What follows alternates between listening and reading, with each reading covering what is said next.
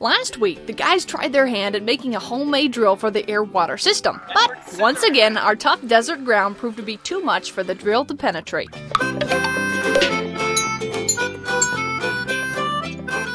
Now it's time to get tough. Bryson stumbles into another type of drill, and he's ready to get going again. Alright, this is my test of a percussion drill, and it's where you take like a really heavy pipe and you drop it. And it's got like a one-way valve in it, and it collects dirt and crushes up the earth down below and collects it up into its cylinder, and then you pull it up and you dump it out and you continue on drilling down. Did you tie a knot in it? I tied a knot in the end of that rope. I'd let it go. Get out of the way. Yeah, I could whip some more. Okay, ready? Yeah.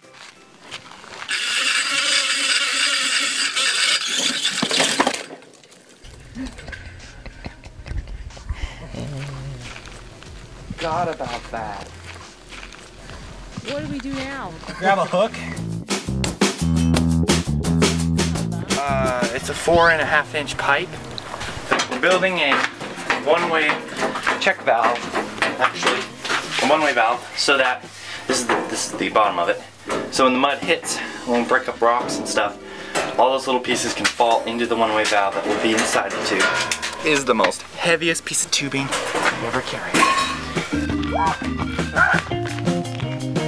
Next time you carry the pipe, Karen. I don't necessarily have a giant tractor to go and pull this thing up and down. And then it dawned on me, well, I have a small tractor. Well, I could use that to lift a smaller rig up and down to kind of do that same concept. And so that's what we first did originally. So I'm going to send down the well to see if we can break some stuff up loose. It's 130 feet is the well. We are ready for a show. I have my chips all prepared. All your ducks in a row. I don't look. I don't know. Come here and look. What kind of dirt do we have? Bunch of rock chips. Something's happening On her down own.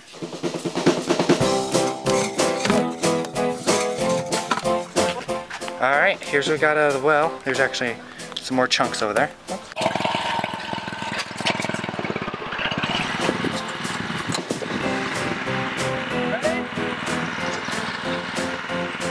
And then it kind of gotten a little monotonous and a little bit scary to have that cable come flying in so fast. Came up with a different system. I welded and wired and hooked up a motorized system to the back of a lawnmower tractor. The plan is to use an old tractor to take the belting that is on the mower engine and extend it out here and weld a frame to hold a spool that in fact has a pulley on it which goes up into the well. When you engage the blades, allowing it to pull it up, and then when it's done pulling up, disengage it. It would loosen the belt, which would allow it to freely roll, and it would drop it safely. We cut off like 200 feet of meal tape. I think it took about 3 days for me and Bri to braid that entire thing. I would sit there and I would braid it, and then he would be on the other end trying to straighten out the ropes. It lasted a really long time, actually. We saw this little line feed welder, and it was like less than $100. Then I had no idea that it would be so cheap. My first welding experience was a small go-kart that me and Bryson put together. Got in the welder like a day before and just couldn't wait to get out there and really just start welding. Yeah, it was just a blast to get out there and make something. An enormous amount of educational value really came from that one purchase. Have you ever welded with this before? Never. But I've done it with the other welders, so. We welded a loop to the end of our mechanism. Moving up. Oh yeah. Now we're talking. We're gonna drop this free. Reach for it, grab it, pull it up here and drop it again free without any rope on it. We're thinking, well, what if we just dropped it and then sent a rope down there to retrieve it back again? 100 feet away from the ground, when that thing hit, you could feel it. It was amazing. You'd drop it, and it'd be like 2 seconds or something, and then it would hit the ground and just like boom. Like, that doesn't break something loose. I don't know what. I can feel the ground shake from over here. Really? Okay, then what are you gonna do, Bri? We're gonna fish for it.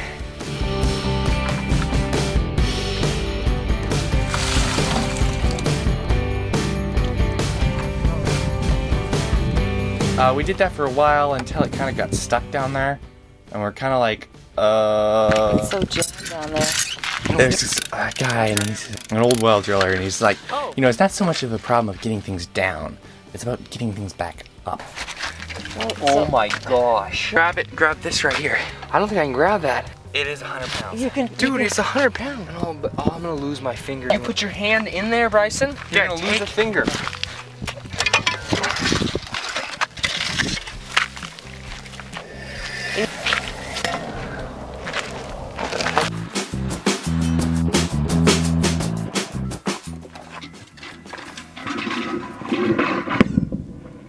Sounds like a gunshot.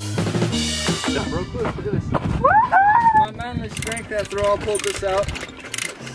Your manly strike's really manly there, Karen. Of the 3 types I've tried, the one that worked the best was the mechanism that rolled it up. And it's because there was no whipping around cables, there was no trying to retrieve something down in the well. It just worked the best because it was all contained. The water level was 122 feet when the neighbor Rick last checked it. Water level at 129. 1 year later, it's 129 feet.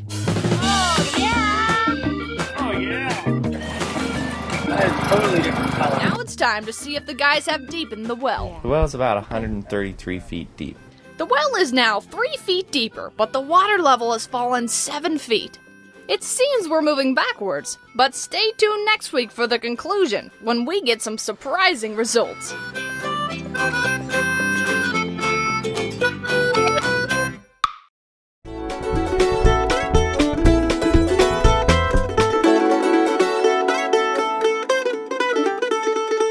Please subscribe. For more information, you can click the website link below.